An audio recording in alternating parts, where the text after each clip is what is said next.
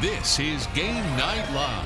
WJBF Sports presents local high school football live in your living room each Friday night. Game Night Live is powered by McDonald's. I'm loving it. And now, your hosts, Ashley Brown and John Hart.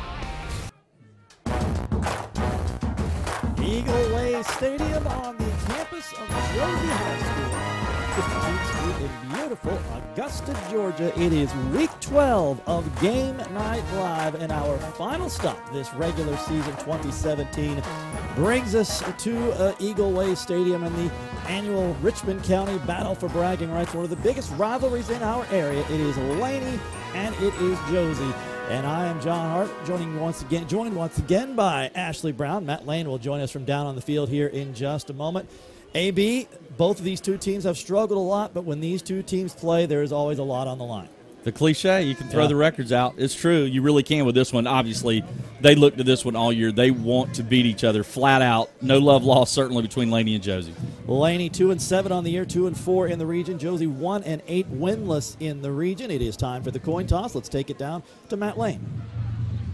Gentlemen, my name is Mr. Nichols. That's Mr. Williams. That's Mr. Bonecutter. That's Mr. Williams. We got Mr. Horn, and we have Mr. Eubanks and Mr. Smalls. We're going to officiate the game now. You're the captain. Do you know what captain's job is? Take care of the garbage, right? If you take care of the garbage, we don't have to. If we have to take care of the garbage, we throw flags, right? See this belly on me, gentlemen? I don't get it.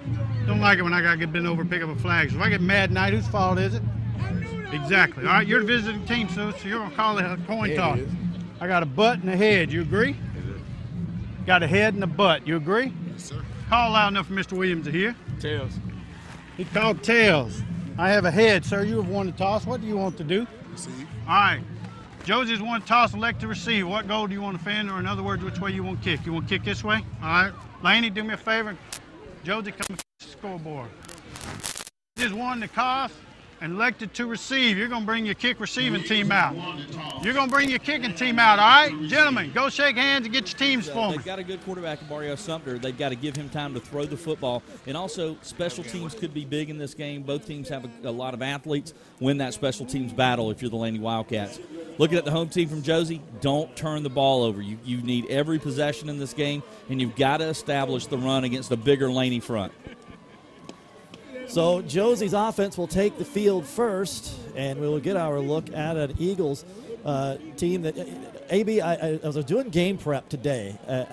One stat jumped out at me more than any other stat I've seen this entire season, and that is Josey hasn't scored a point against Laney since 2010. It's been unbelievable how they've, and trust me, the Laney folks have let Josey hear about it since 2010. They have absolutely dominated this series, and but Laney's a little down this year. This is going to be a tight one. There come the Wildcats. We will take a break and be back with the kickoff. It's Laney and Josey on Game Night Live.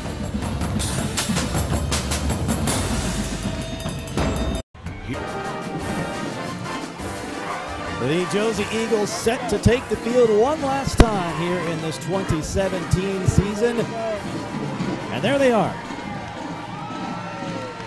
The Josey Eagles, the 1995 state champions. That team, one of the finest teams Georgia's ever produced. Arguably the best defense and certainly the best defensive secondary in the history of Georgia high school. In that secondary alone, John, you had Deion Grant, who went to Tennessee, Troy Talbert, who went to Georgia Tech, John Fielding, who signed at Alabama, and the best one of all of them might have been Mark Tolbert, who tore up his knee and unfortunately for him, had several knee issues and wasn't able to play in college. That secondary, the whole team was unbelievable. They went 15-0 that year and claimed the state title right here. They won it at this stadium back when it was known as White Road Stadium. Josey, coached by Raleigh Roundtree, a Josey alum who also went on to play in the NFL. Yep, he played in the NFL and was a standout at South Carolina State. As a matter of fact, he is the brother of the sheriff of Richmond County, Richard Roundtree. So we'll keep it in line up here in the booth tonight. We're sure the sheriff is tuning in if he's not down here on the sidelines.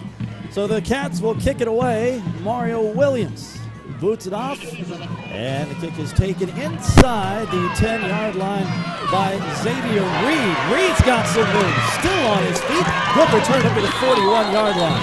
Well, Reed's a kid getting some college looks. North Greenville, Benedict, Fort Valley State, Clark out of Atlanta. We said when the special teams battle was big for Laney. Right now, Josey takes first stab at it with a nice return here from Reed. Reed also one of the very few seniors on this Josey team. In fact, both of these teams extremely young this year. Yeah, Josey with just 3 seniors. As a matter of fact, they've got 6 freshmen on the varsity. Only 25 total players dressed tonight for the Eagles. And it has been a struggle on offense for this Eagle team, averaging just 13 points a game.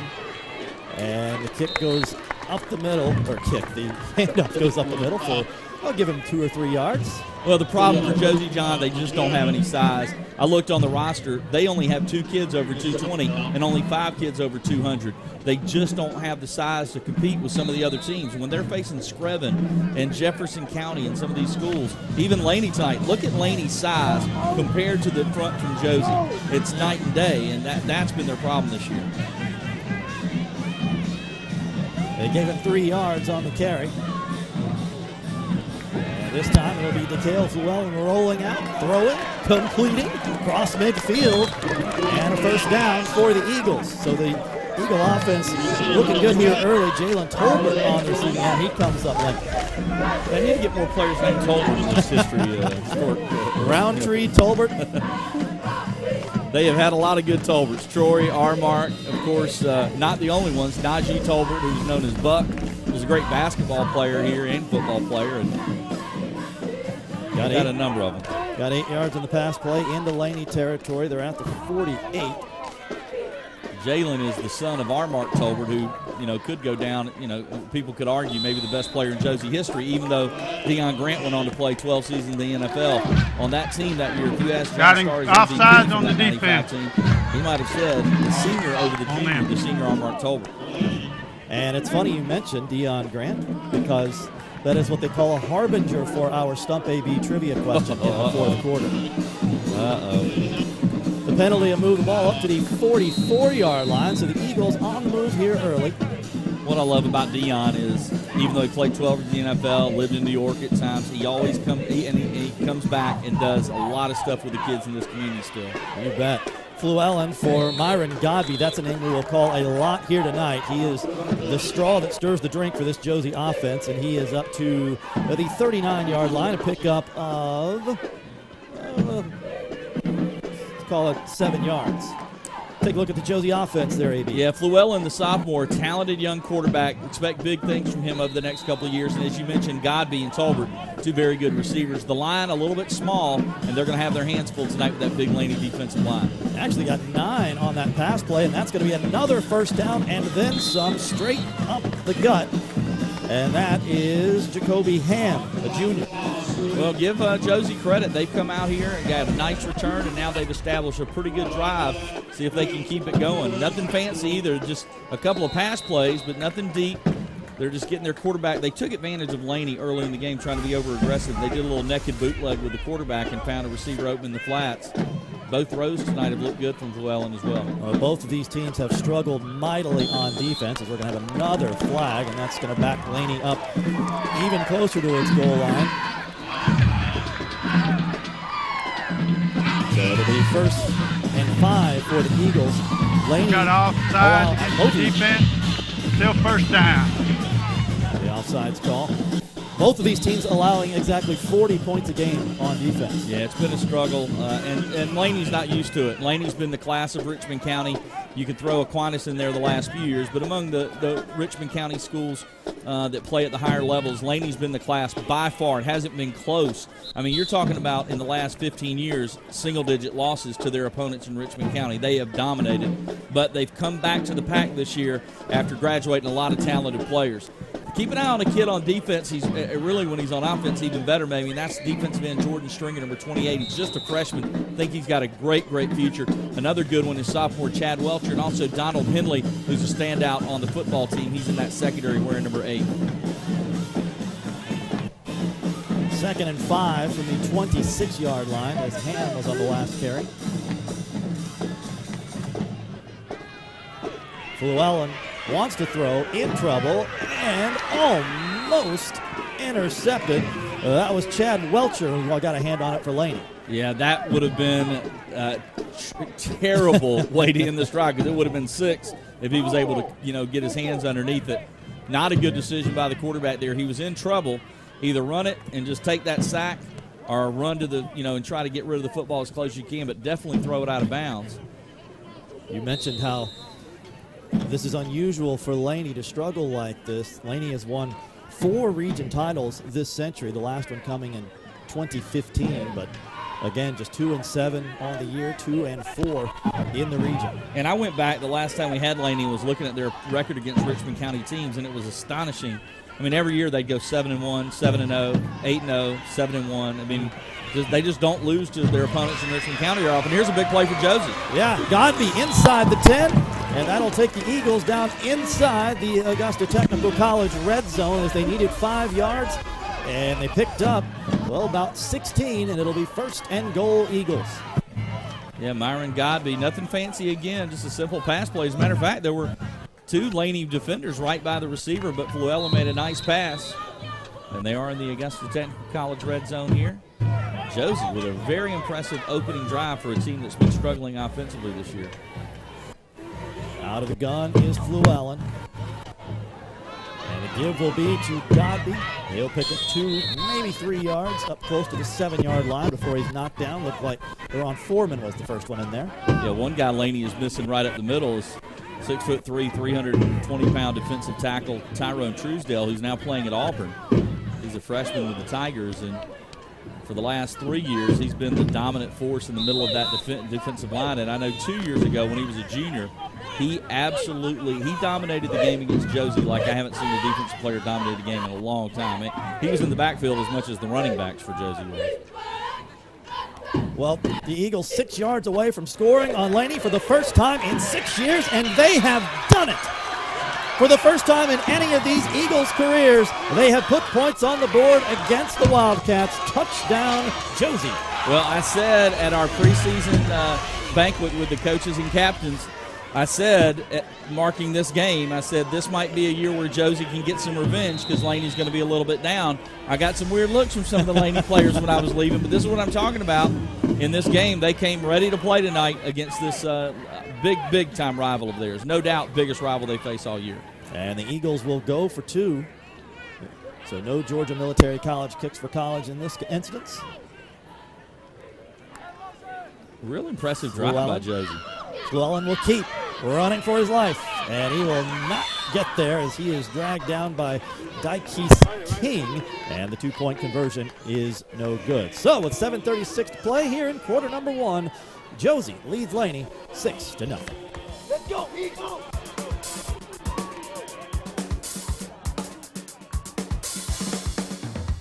Living with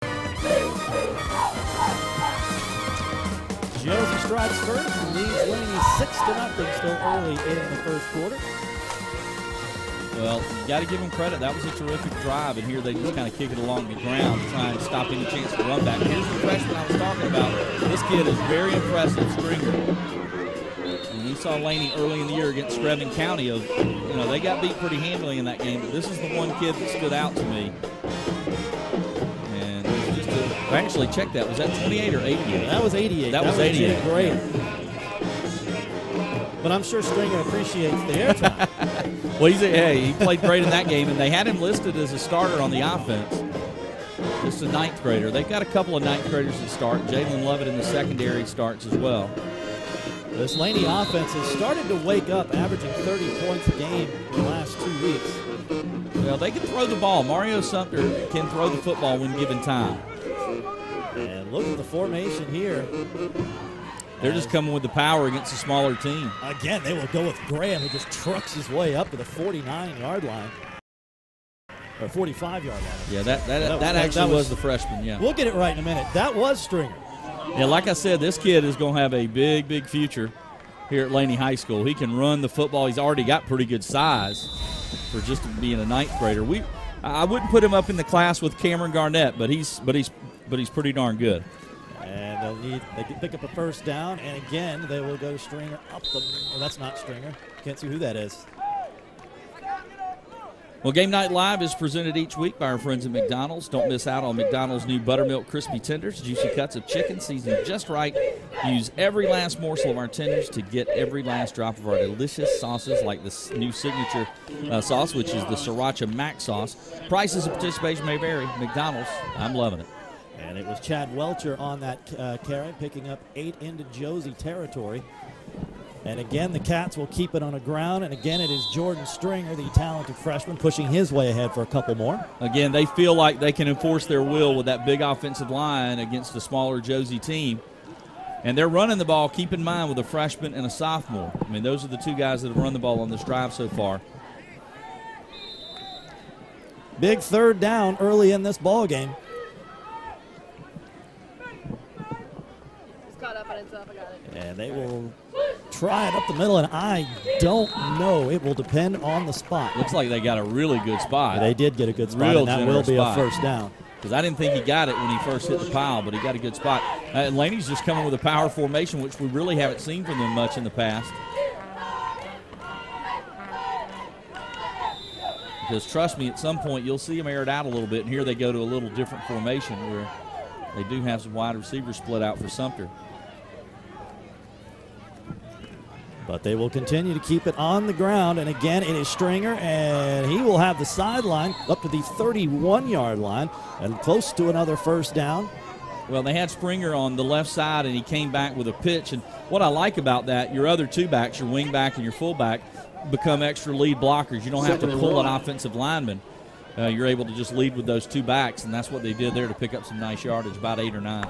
9 to be exact, so 2nd and 1. Well, both teams moving the football on one another.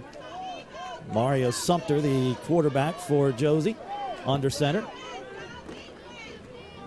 And he will keep and be thrown for a loss. Maybe no gain. He might have gotten back to the original line.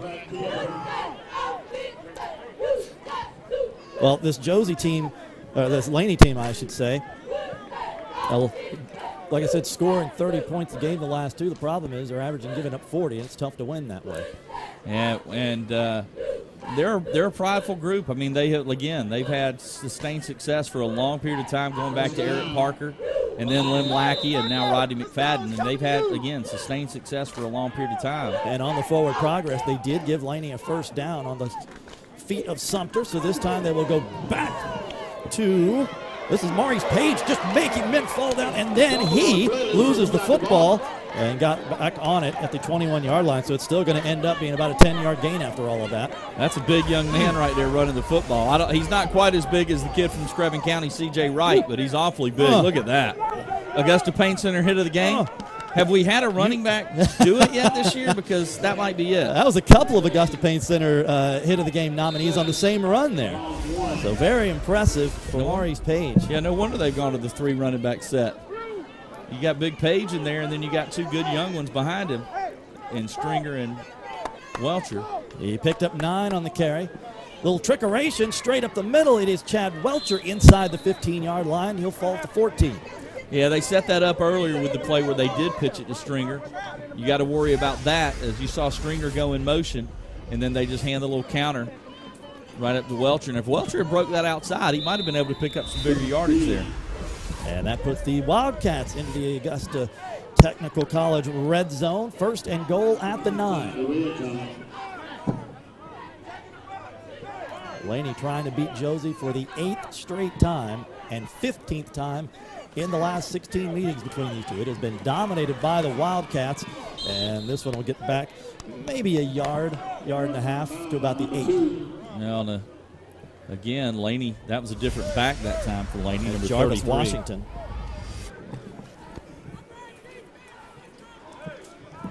All right, all of tonight's field goals and extra points brought to you by Georgia Military College. While Georgia Military College enjoys a rich military history, you won't hear any drill sergeant barking orders at the Augusta campus because there's no military obligation or uniforms required. Everyone is welcome to attend. Georgia Military College. Start here, go anywhere. 2nd and goal from the 8. And this time the carry is Jordan Stringer. Stringer through the middle. Touchdown. Well, the freshman who, again, very impressive young man, and that time on that drive, he had some nice runs. They mixed it in with the big fullback, and there. He's able to punch it in, but again, they're mixing up the plays really well as well, keeping Josey off balance, faking the handoff one way and going the other. So the Wildcats answer the Josey score, and the Cats will try our Georgia Military College kicks for college. Well, it looks like they're going to go for two, so we won't have a Georgia Military College kicks for college. And how about that? Very interesting formation with everybody bunched on the left side, but didn't work out very well. So, 3:27 left in the first quarter. We are tied 6-all from Eagle Way.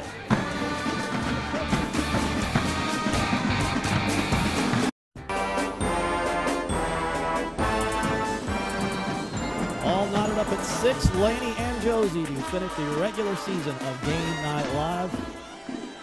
And the Eagles will return.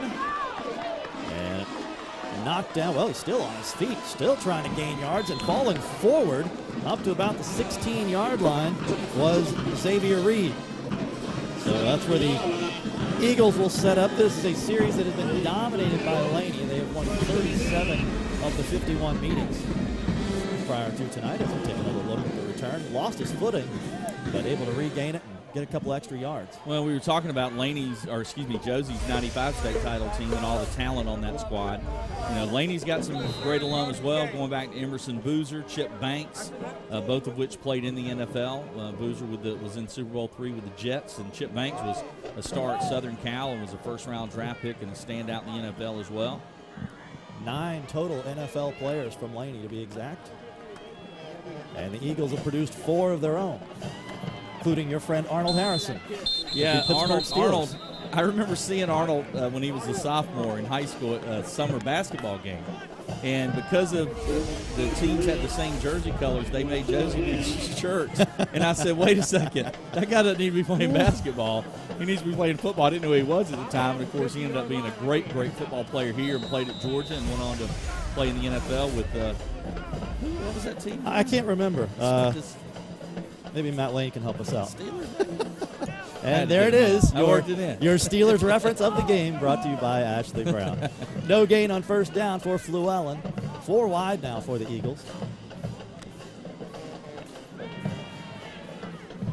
Fluellen wants a big chunk of it and overthrows Reed, who was running step for step with, let's see who that was back there for Laney, and that was Mario Sumper. Llewellyn just threw the ball running against his body, avoiding traffic, and threw it 50 yards in the air. He's a 10th grader. Impressive. Pretty good throw there. Overthrew it a little bit, but he showed he's got some arm strength if he needs it. Well, much like the Laney offense, this Josey offense came to life a little bit last week. They scored 30 points. The only problem is that they gave up 72 to seventh-ranked Jefferson County. They were playing a monster. Jefferson County is one of the best teams in the state in this classification, and they have 2 phenomenal quarterbacks. And keep an eye next year, a potential Player of the Year candidate for next year in the area, Jaden Jenkins, who's one of those 2 QBs.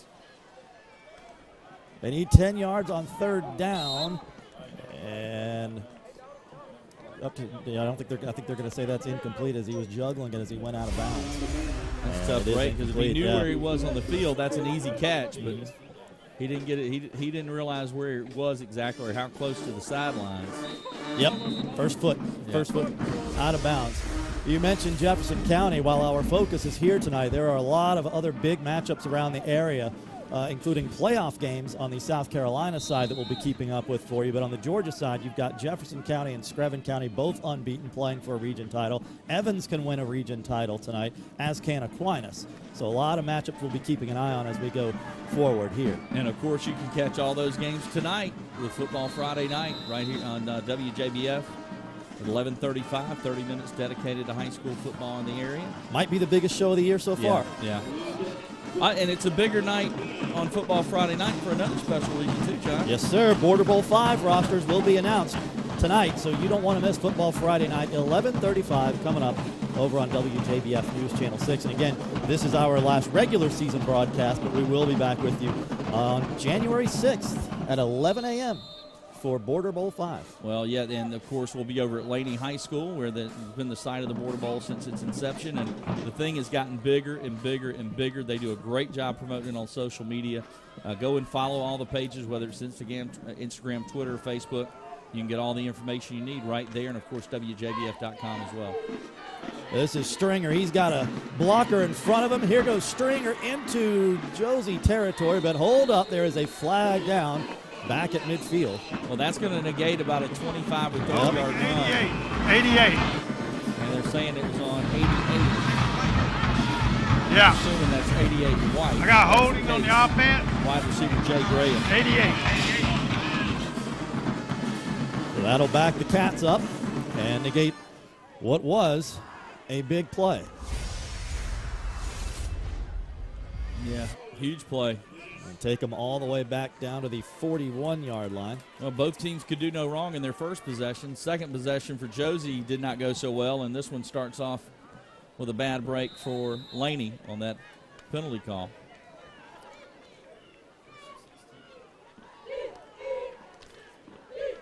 Final 100 seconds of quarter number 1.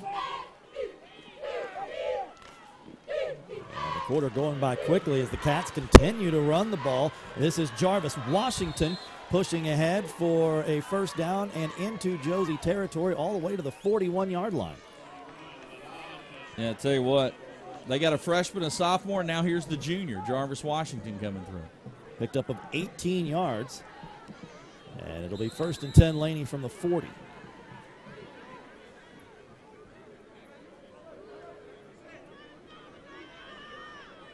If they keep pounding it on him with this run, a throw from Sumter is going to be wide open. That was well. You feel like they're sucking them in with all these runs. Because they do like to throw it. I mean, last week Sumter had a big game. That was Welcher. Welcher tripped up as he went in. Pick up a 4 yards. Ran into that young man. I was, before the season started, buying my son some cleats, and there was a pretty good-looking athlete sitting there trying on the same exact shoes. And I started talking to him, and it ended up being Chad Welcher, who was real excited there about the season starting for Laney. And you know, of course, being a sophomore, he didn't play much on varsity last year, so I had not heard of him. And he was telling me he was expecting a big season, and good for him. He's starting now. It's just a 10th grader. Toss sweep to Washington, and he will have another first down inside the 30, down to the 27-yard line. And that might be the final play of the first quarter. May sneak in one more snap. Let's take a quick look at this Laney offense while we have a second. Well, Sumter, the senior, is the leader, and he is the leader in all respects. I mean, and you'll find out about that a little bit later. Up front, they're a little bigger than Josey, and one of the leaders there is Moss, the sophomore, who's at left tackle. It is Sumter under center on 1st and 10. And yet another handoff, and this one's going to go all the way down to the 16-yard line. And Jordan Stringer, they just keep running fresh backs at you. Yeah, I tell you, they've got some good-looking ones. I don't think any of them look better than this kid, though. Washington maybe a little quicker. Welcher maybe a little stronger. But altogether, I think this kid's the best back of the group, and certainly with the best future, just being a 9th grader. And picked up another first down inside the Augusta Technical College red zone. And I believe that will do it for the first quarter. So the Cats are set up inside the red zone. When we come back, we are through 1 quarter of play at Eagle Way with your score. The Laney Wildcats 6, the Josey Eagles 6.